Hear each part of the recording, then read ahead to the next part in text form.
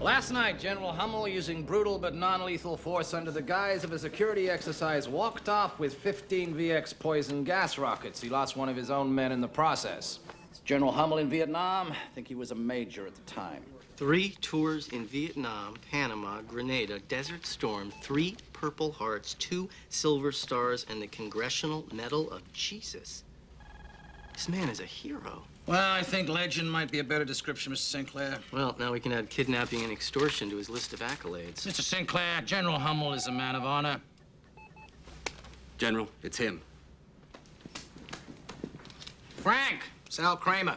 Hi, Al. How you doing? I don't know, Frank. Why don't you tell me? Got a lot of very, very worried people here, Frank. I'll come straight to the point. 83 Force Reconnaissance Marines have died under my various commands. 47 in northern Laos and southern China. Southern China? We never admitted we send troops into China. Who is this? Identify yourself. White House Chief of Staff Hayden Sinclair, General. How old are you, Chief of Staff Sinclair? I'm 33. Well, Mr. Sinclair, you've probably got no fucking idea what I'm talking about. By your 9th birthday, I was running black ops into China. My men were responsible for over 200 enemy kills. Now, I'll put some rigging tape over Mr. Sinclair's mouth. He's wasting my time. You want to continue, Frank? Remember Operation Desert Storm? Those surgical hits made by our smart bombs covered so well on CNN? It was my men on the ground that made those hits possible by lasing the targets. 20 of them were left to rot outside Baghdad after the conflict ended. No benefits were paid to their families. No medals conferred. These men died for their country and they weren't even given a goddamn military burial.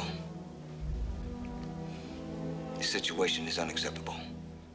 You will transfer $100 million from the Grand Cayman Red Sea Trading Company account to an account I designate. From these funds, reparations of $1 million will be paid to each of the 83 Marines' families. The rest of the funds I will disperse at my discretion.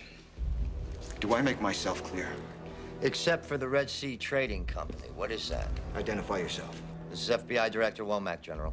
It's a slush fund where the Pentagon keeps proceeds from illegal arms sales. Jesus, Frank, this is classified information. You alert the media. I launch the gas. You refuse payment, I launch the gas. You've got 40 hours till noon, day after tomorrow, to arrange transfer of the money. I am aware of your countermeasure. You know and I know it doesn't stand a chance. Hummel from Alcatraz, out.